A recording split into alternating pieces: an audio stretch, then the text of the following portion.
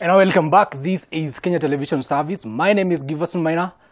This is One-on-One with Atul Singh, founder, CEO, the Fair Observer. And he says, like it is now, we're discussing matters Africa, development, economic things. Development. Is Africa rising? Is it going down? He says US is going down. I don't know. That's not me. Now, let's go on. Sing. Look. I didn't say US is going down. No. You said it. You said it. All right. Now, is Africa... Let's rephrase it. Yeah. So, here's the thing. Is Africa rising? Yes. But it has a very long way to go because it's rising from a very low base. So, Africa has to come up to Southeast Asia. Then, from Southeast Asia, it has to come up to East Asia, Eastern Europe. Then it has to move on. So it's a century-long process. 100 years. 100 years. We'll get to the US level. I don't know, what do you mean by the US level? So what I meant by the US not doing so well as it was, this is what I alluded to, is that if you look at the US economy is in big trouble. It has a huge deficit, both current account and budget. From China. From China, but also other countries. It's running a deficit, for instance, with Germany. It is running a deficit with South Korea. It is running deficits with lots of countries because in the US, people have been taking debt and they've been consuming. It has a culture of consumption. And what has also happened in the US is the factories have all gone overseas. So there are very few jobs. So the average wages have been flat now for decades. For the last 2 decades and more. And so you have living standards that have not really risen.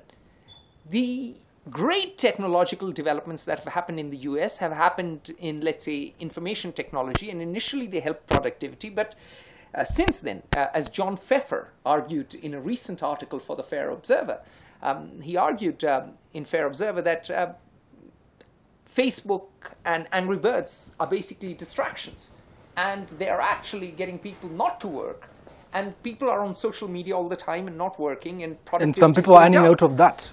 Pardon me? Some people are earning out of that. Yeah, and now that's true. So, but people are earning a lot out of that. So what has happened is that this revolution in Uber, etc., is certainly incredible, but it is benefiting a small sliver of society. And of course, Wall Street and finance has become disproportionately large in the US. So you have a society where the 1% has got richer and richer since Ronald Reagan, who I think was one of the most terrible presidents the US has ever had. He also supported apartheid, by the way. Ronald Reagan brought in a number of policies that some were needed, but some were very, very, very counterproductive in the long run. And you had a rising inequality, and then Bill Clinton liberalized the financial sector. He repealed Glass-Steagall, which Franklin Roosevelt had brought way back just after the Great Depression. And so you've had this period wherein the rich have gone richer and richer, and inequality has just ballooned, and the benefits of all the changes in dynamism have gone to a very small section of society. And so there's real anger in the US, real challenges in the US. Healthcare is very expensive, university is very expensive, people are greatly in debt. And you have the rise of Donald Trump. I hate to say that again. That is reflecting the anger. We'll come back to Trump. No, it's not. Trump is just a symptom. Trump is not the problem. Yeah. The problem is the disease underlying American society and American economy today. The phenomenon is something else. So what I'm trying to say is that you don't want to be America. You don't want to be a country which increases more, sorry, let me rephrase it. You don't want to be a country which for decades increases its spending on prisons more than it increases its spending on schools and sends 1 out of 3 black men to jail. And buying guns. Buying guns is another issue. Absolutely. And there are $1 million blocks now. Blocks in which policing and prisons cost over $1 million per block. You could spend a fraction of that on programs such as for youth and for sports and for education and do a lot better. So I am not so sure you want to be the US. That would be terrible. That would be tragic. Now, on matters of IT, matters of education, matters of health, Yes. how is Africa doing? Look, in matters of education, you're doing well compared to the past. There are challenges. Is your university system what it should be? Absolutely not. There is politicization. We all know that. A lot of subjects are taught which have no relevance either to critical thinking or to skills that are needed in the global economy. So there are huge challenges. Maybe you produce too many university graduates. So lots and lots of challenges. But are more Africans literate? Hell yes. Are more Africans learning skills for the global economy than before? Yes. But you need much more capacity building, particularly technological. South Korea moved up the value chain. When you said, will you be like US? Well, you shouldn't try to ape US, but I think, yes, Africa needs to be more prosperous. Yes, Africa needs to be more equitable. Not so unequal, that is. Yes, Africa needs to be more dynamic. And yes, Africa needs to be able to do better business with the world. Already it is doing business with the world, but on the world's terms. Inventions, innovations? It needs more inventions, innovations. But going back to what it really needs is capacity building, that word that is often used. In simple terms, what it means is that more African doctors, better trained doctors, better local responses, so that if something like Ebola happens, you're not reliant on people flying in, the cavalry coming in from the US and Europe and leaving without leaving you with any knowledge and perhaps not even doing much. One of the people in the conference we attended was saying that eventually what worked in Ebola was quarantine. The US and Europe behaved exceedingly arrogantly. So what the Africans need to do is develop their abilities in medicine, science, technology, engineering, critical thinking, even for that matter, legal skills. There are lots of lawyers that are produced in Kenya, in terms but of very, very little good law. Yeah. Constitution? In the sense that, yes, the Constitution is written and all that, but if you look at drafting of the law today, it is actually or even the writing in the press that has gone down. So, yes, you have more graduates, but what I saw in a student newspaper of the 1970s, and I saw that Mr. Buguit, right? If I'm Buguit, who showed me, is something that's missing. So, yes, on the whole, things have improved, but there's a lot of work to do, and certain good things of the past, you need to keep it and build on them. And you need a change in mindset, a more critical, innovative thinking about deep issues. I saw in Egypt, just 3 days ago, there's a gentleman, a university student who discovered a bulletproof, a clothing like this one, much lighter than the bulletproof we know. Just from Egypt, they discovered it. They have it. That will happen in Africa in due course of time. Yeah. There are plenty of Africans who are clever. If you build your education systems, the innovations will follow. But the whites are going to come for that idea. They will buy it. At the moment, yes, but yeah, sure. I mean, the advantage lies with the US and Europe, and it will lie for the next, especially with the US. Europe is under too much debt, especially. And the corporate will go to the US or the Europe. Pardon me? The M-Pesa. The M-Pesa. Yeah. You know the M-Pesa? Yes, of course, I know. Have you used it? Not yet. You should, before you go back. Yes, M-Pesa is Kenya is a brainchild. Yes, I know. And M-Pesa, even the Europeans are using it. Yes, I know. It is a global idea. Yeah. So what I'm saying is the innovations will come as education improves in this country, and as Kenyans travel, and as Ghanaians travel, and Egyptians travel, and ideas percolate through the internet and interaction, innovations will come.